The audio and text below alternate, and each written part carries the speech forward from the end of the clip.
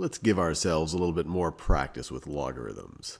So just as a little bit of review, let's evaluate log base 2 of 8. What does this evaluate to?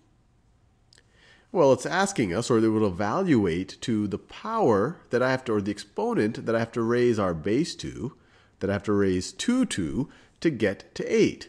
So 2 to the first power is 2, 2 to the second power is 4, 2 to the third power is 8.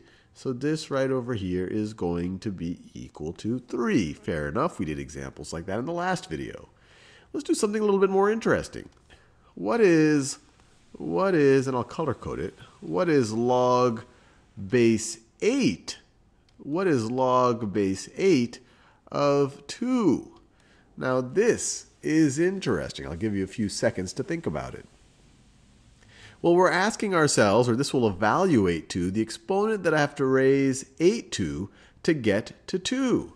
So let's think about that in another way. So we could say 8 to some power, and that exponent that I'm raising 8 to is essentially what this logarithm would evaluate to. 8 to some power is going to be equal to 2. Is going to be equal to 2. Well, if 2 to the third power is 8, 8 to the 1/3 power is equal to 2. So x is equal to 1/3. 8 to the 1/3 power is equal to 2. Or you could say the cube root of 8 is 2. So in this case, x is 1/3. This logarithm right over here will evaluate to 1/3. Fascinating.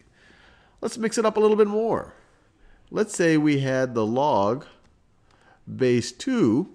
Instead of 8, let's put a 1/8. 1/8 right over here.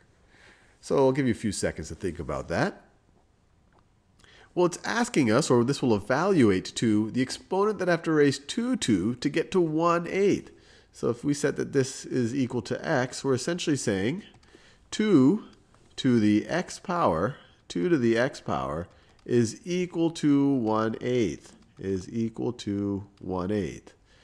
Well, we know 2 to the third power. Let me write this down. We already know that 2 to the third power is equal to 8.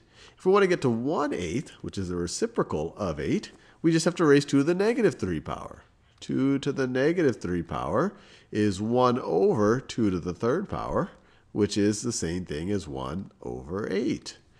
So, if we're asking ourselves, what exponent do we have to raise 2 to get to 1/8? Well, we have to raise it to the -3 power. So x is equal to -3. This logarithm evaluates to -3. Now let's really, really mix it up. What would be the log base 8 of 1/2? What does this evaluate to? Let me clean this up so that we have some space to work with.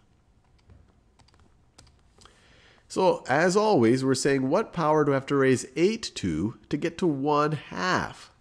So let's think about that a little bit. We already know that 8 to the 1/3 power is equal to 2. If we want the reciprocal of 2 right over here, we have to just raise 8 to the -1/3. So let me write that down. 8 to the -1/3 power is going to be equal to 1 over 8 to the 1/3 power.